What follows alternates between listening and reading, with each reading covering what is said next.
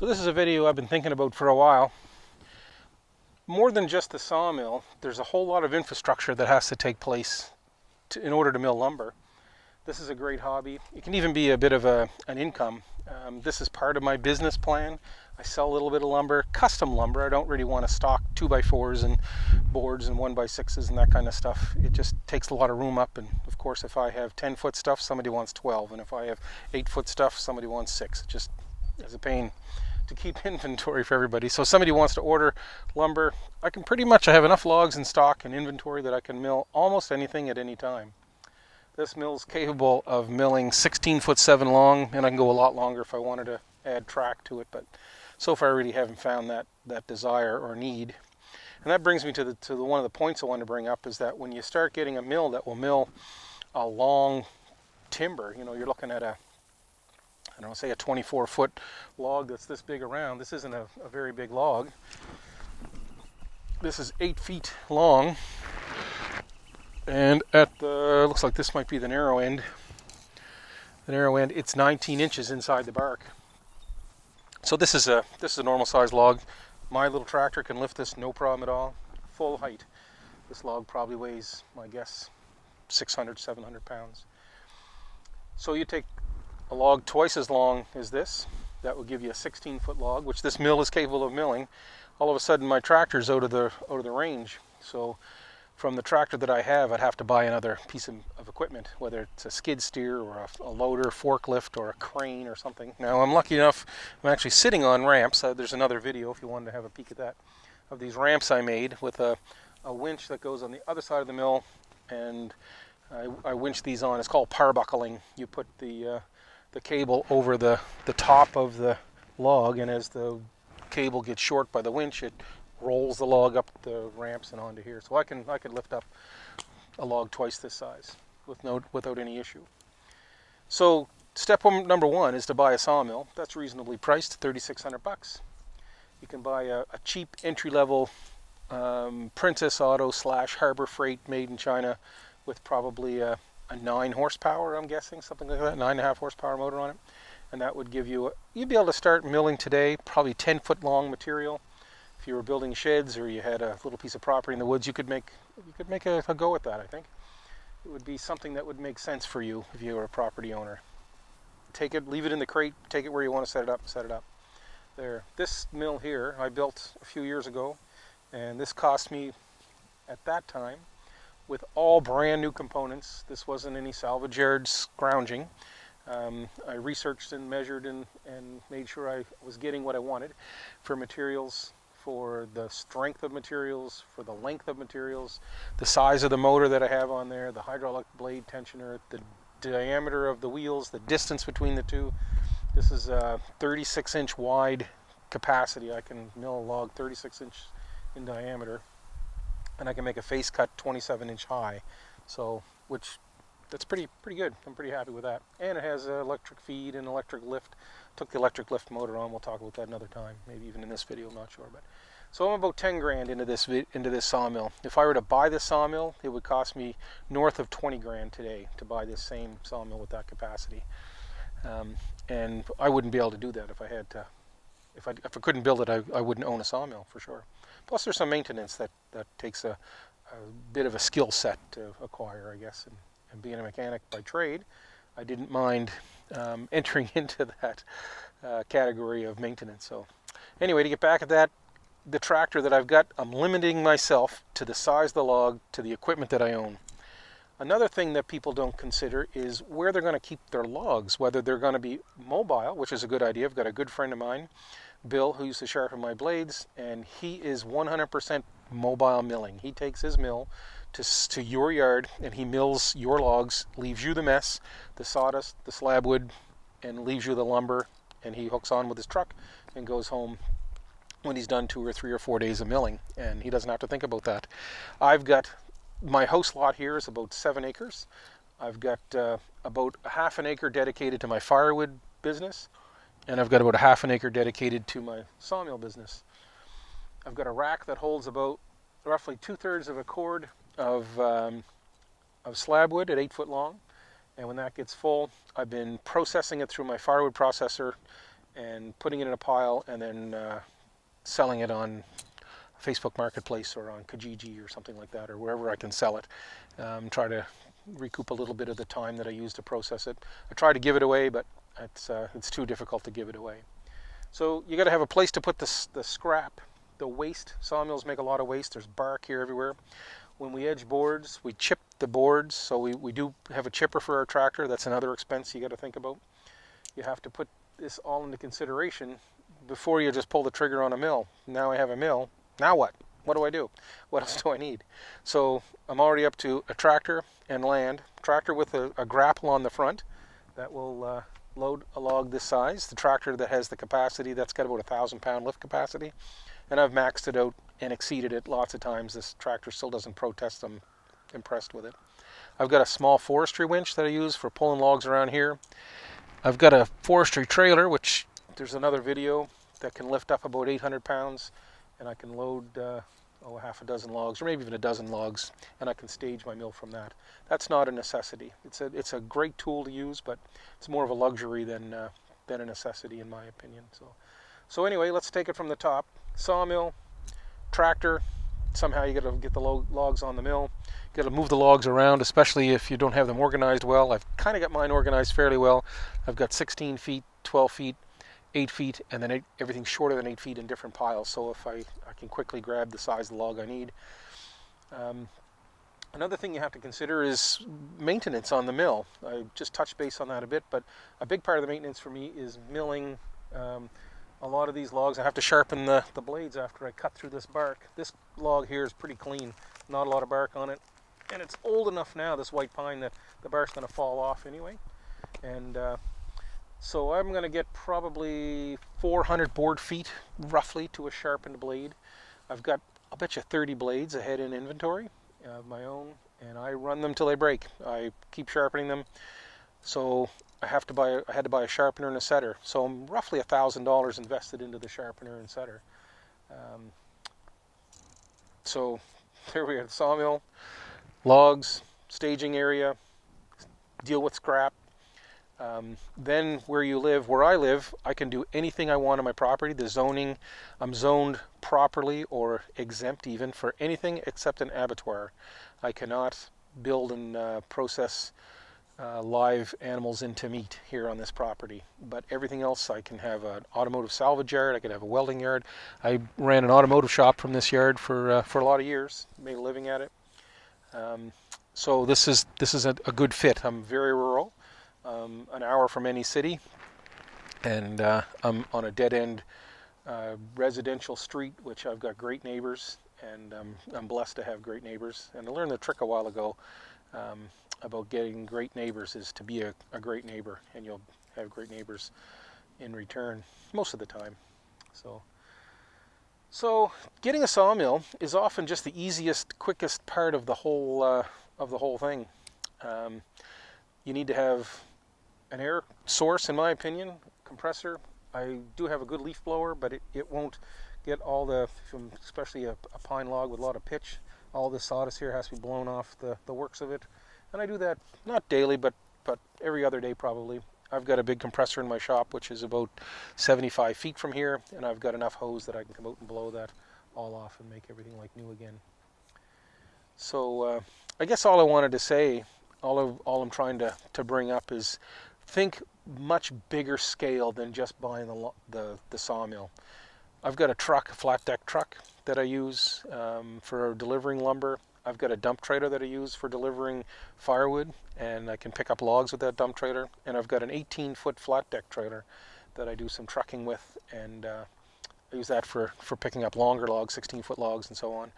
And that's another expense. Those were all I bought new, and they're aluminum, so I expect them to outlast me probably. I'll be able to give them to my grandkids when I'm no longer able to use them. Hopefully maybe they might be interested in this bit of a business.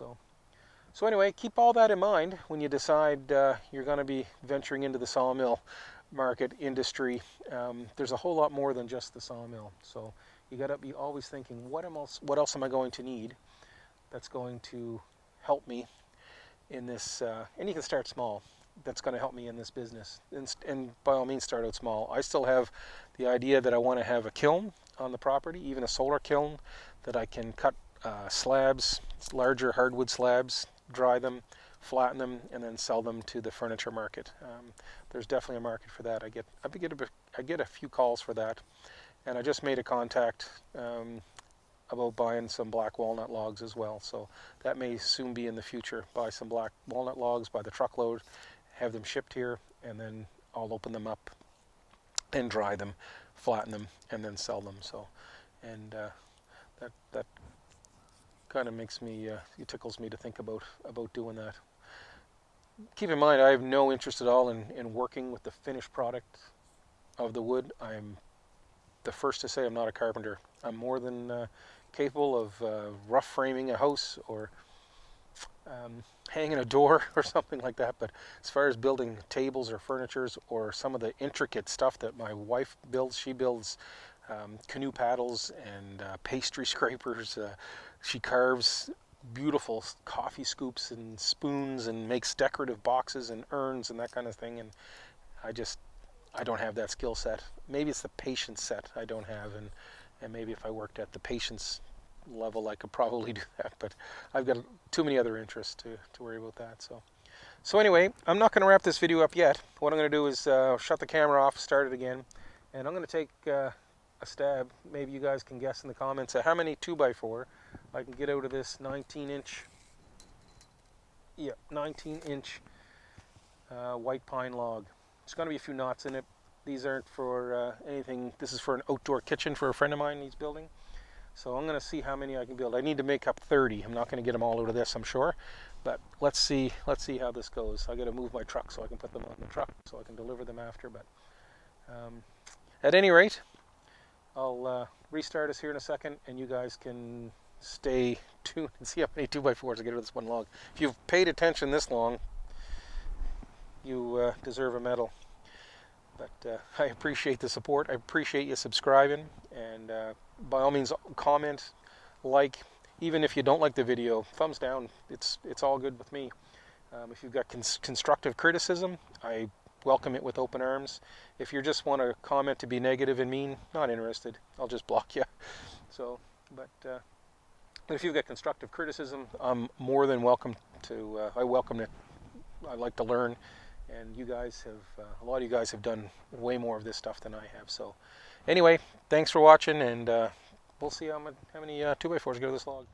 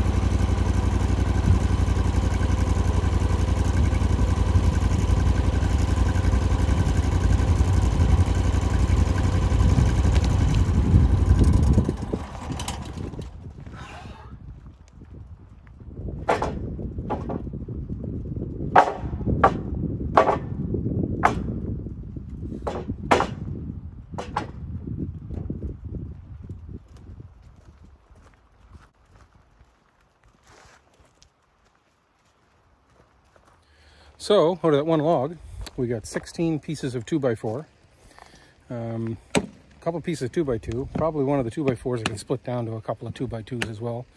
I got one 2x4 by 6 feet long, and I've got a 1x6 and a 1x4, and that was all in about, I don't know, you guys can tell in the time, 15 minutes, 10 minutes, something like that. It wasn't very long.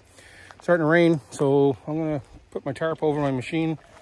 I've got a friend of mine, customer of mine I should say, who's promised to put a slab under my mill so I can put a roof over it so I can mill again on when days like this come. So that was one more thing that I meant to talk about, is you should have a shelter over your mill if you're going to mill in inclement weather here in Nova Scotia. It was beautiful, sunny, 16 degrees this morning when I was making firewood, and now it's starting to cool off. It's about 11 or 12 degrees Celsius and raining, even though this rain wasn't supposed to start till overnight tonight. We got it now. And another little detail, you got to spend time making stickers when you mill lumber, and you got to have a plan where you're going to put your lumber. I'm usually pretty lucky that I get to deliver the lumber as soon as it comes off the mill. It goes in the truck, then it delivers to their house, and then I don't have to worry about stickering it or stacking it or drying it. But I do have some lumber that I keep in inventory, dry under a tin roof on racks, 16-inch stickered, to make sure that it's going to last as long as it needs to last till it gets sold. So a couple of times a week somebody will call and want just random lengths of lumber. I usually can make an order up from what I've got kicking around. But anyway, that's about all I have to say about this for now. Thanks a million once again for sticking around and listening to my ramblings about mills and what the right thing to do is. And I never know what the right thing to do is. I just tell you what I do and what seems to make sense for me. So, and once again, thanks for watching. Over and out, everybody.